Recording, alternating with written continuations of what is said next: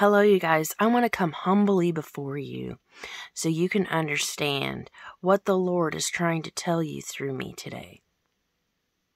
So I went to this church, and there was a lady up there. There were several people up there. And God told me to go up to the altar with these people that were in the altar that were needing prayer.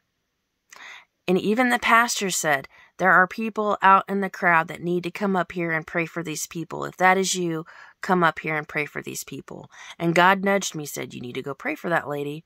You need to go pray for that lady. And I thought, there's enough people up there, Lord. I don't need to do that.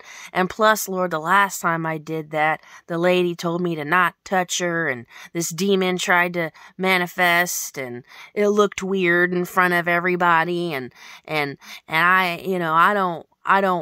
I don't want to do that again. I don't want to be in that situation again. It looked kind of weird, and so I ended up not doing it. And I'm telling you, I regret it. Not only because did I not do what God asked me to do, but because I missed out. I really missed out, and I don't want you guys to miss out either when God asks you to do something. Because the thing is because the first lady that I went up and God asked me to pray for her, and this demon manifested on her and said, don't touch me. Don't you touch me. Don't pray for me. Don't touch me. Doesn't mean that this situation would have been the same way. I could have went up there and I could have delivered some, I could have helped her through something. I could have helped delivered her. I could have, showed the church how it's done. I could have, she could have blessed me. Maybe we could have ended up being friends. I don't know. But I missed out on that.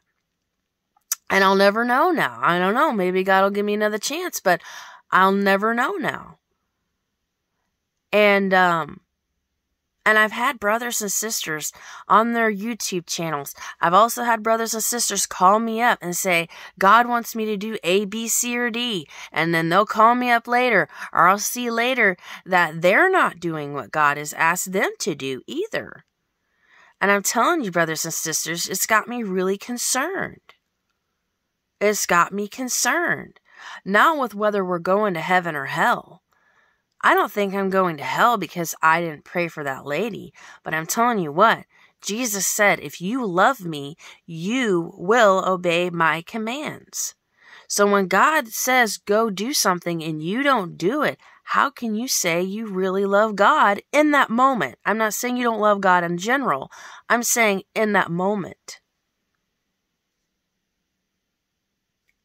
And I know that's hard words, and I know that stings to the core. It does for me too, but this is what God is saying. Brothers and sisters, when He says do something, do it. Not only because you love Him, which should be first and foremost, hello, and then because we are going to get blessed for that. And so is that other person. We can't just say the sinner's prayer and then we're saved, and then we're good to go. God wants to do more with us. And we are all expected to go out and spread the gospel. And I know a lot of people who struggle with that. They think that it's just okay to do the bare minimum. It's not. It's not okay for God to tell me to go pray for that lady and to not do it. It's not okay for us to do that. And I think as a body of Christ, we need to work on that. And I think the Lord is telling us, it's not about your works. It's about you obeying my commands. It is about love. But how can we say we love Jesus if we're not willing to do what He asks us to do? That means you don't fornicate. You don't smoke weed. You don't party. You don't, do these things. We do this because we love Jesus, not because of works. It is about love. It is about loving Jesus enough to do what He asks us to do. And I'm willing to humbly come on here and admit that. And I see other brothers and sisters struggle with it really bad. Brothers and sisters who say, I would die for Christ tomorrow. I would die for Christ today. I would die for Christ right now. But what? We're not willing to go up and pray for somebody. We're not willing to fast from our social media. We're not willing to fast from food for just a day. And we say we're ready.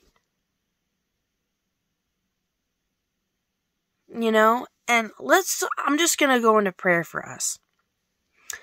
Lord Jesus Christ, I just pray, Lord Jesus Christ, for me and all my brothers and sisters, Lord Jesus Christ. I just pray, Father God, in the name of Jesus, that you would help us, Lord Jesus Christ.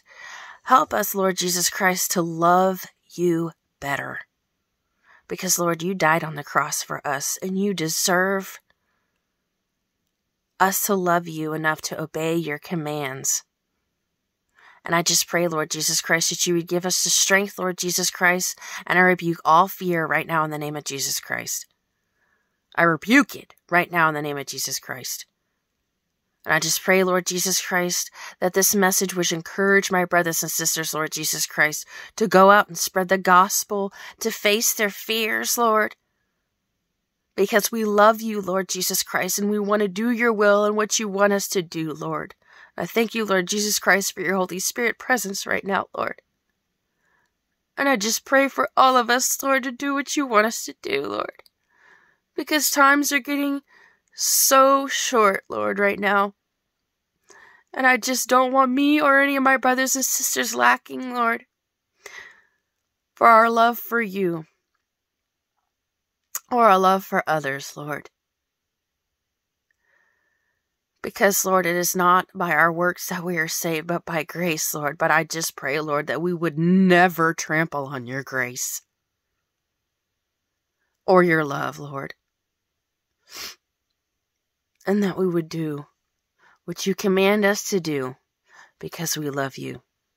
In Jesus' name, amen.